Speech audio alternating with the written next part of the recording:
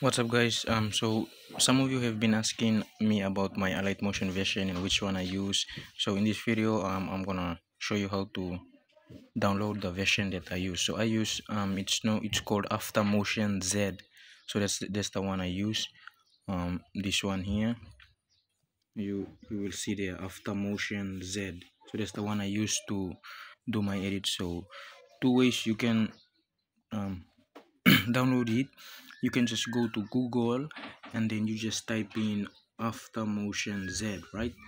So you just type in After Motion Z like that. It should bring you to a page like this, and then you go ahead to that page.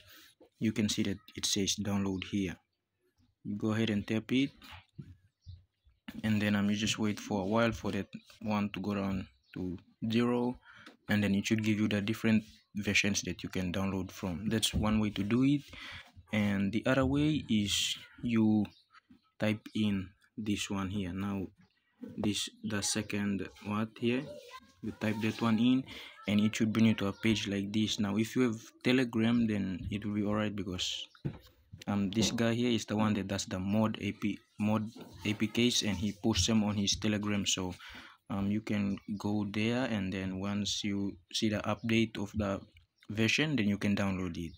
So those are the two ways that you can download the version that I use, After Motion Z. So yeah, that's all, and cheers, happy editing.